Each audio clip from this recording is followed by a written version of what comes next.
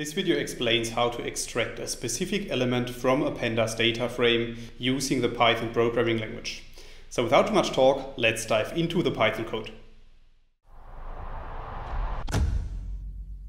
As a first step for this tutorial, we need to import the pandas library, as you can see in the first line of code. And then we need to create an example data frame using the data frame constructor, as you can see in the second code box.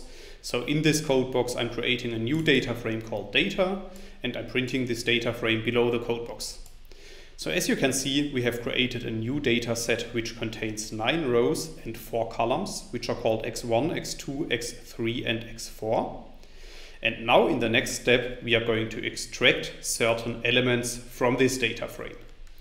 So in the first example of this tutorial, I'm using the IAT attribute of our data set, and I'm specifying within square brackets that I want to extract the 5th row and the 2nd column. And then I'm storing the output of this in a new data object that I'm calling data cell 1.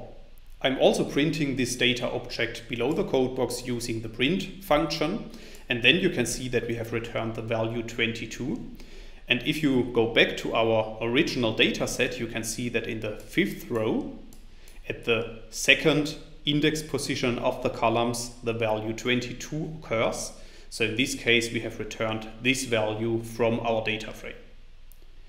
We can also use the add attribute, as you can see in the next example, to extract certain values from a data frame. And in this case, I'm specifying that I want to extract the value in the 1st row. And I'm also specifying that I want to extract this value from the column x2. And I'm creating a new data object that is called data cell 2, which contains this output, and I'm printing this new data object below the code box. So as you can see, in this case, the value b is contained at this position in our dataset. That's all I wanted to explain in this video.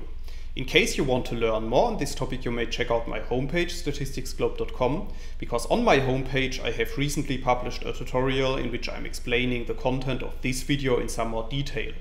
I will put a link to this tutorial into the description of the video, so you can find it there. If you have liked this video or if you have any questions, let me know in the comments section below. I'll try to respond to all comments as soon as I can. Furthermore, make sure to subscribe to my YouTube channel to get notified about future video releases. I have already published about 500 videos on this channel, and I'm releasing new videos on a daily basis. Thanks a lot for watching. See you in the next video.